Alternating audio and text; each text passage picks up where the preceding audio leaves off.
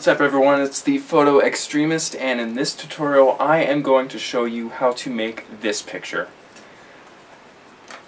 Now this is a little photography effect called photoelasticity. This is where you have two polarizing filters. You have one behind a plastic object, then you have one in front of the plastic object. Now the one behind the plastic object needs to be linear. It needs to be a linear polarizer. Most computer monitors already are linearly polarized.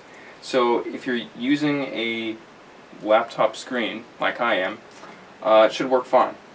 And then the next thing that you need is a polarizing filter for your camera. Now this is a circular polarizing filter.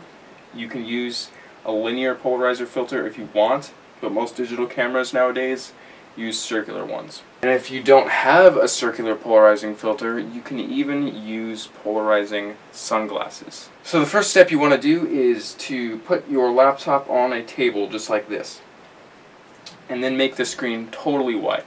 And to do that, you can just open up Notepad and make it full screen. The next thing you want to do is put your polarizing filter on your lens and spin it around until it looks good. And then when it looks pretty good, just take your old picture and there you go. There is your super psychedelic photographic extremist photo. Now what this is doing is showing the stress contained inside of the plastic. Now what else you can do is actually cross them over, and this will get even a more wild effect. You can stack tons of different plastics on each other and make it more and more and more psychedelic as you go on. Now here's some things that I've discovered that look pretty well. Plastic forks and spoons, really good because the plastic is really hard and kind of thin, and that's the sort of like the special ingredient when you're working with this type of thing. Again, packaged plastic that you buy that electronics come in, those work pretty good. CD divider things, crinkly water bottles, and crinkly plastic. The more crinkly and hard it is, the better. Plastic bags don't work very well. Now some things you might think look cool but are not cool. Water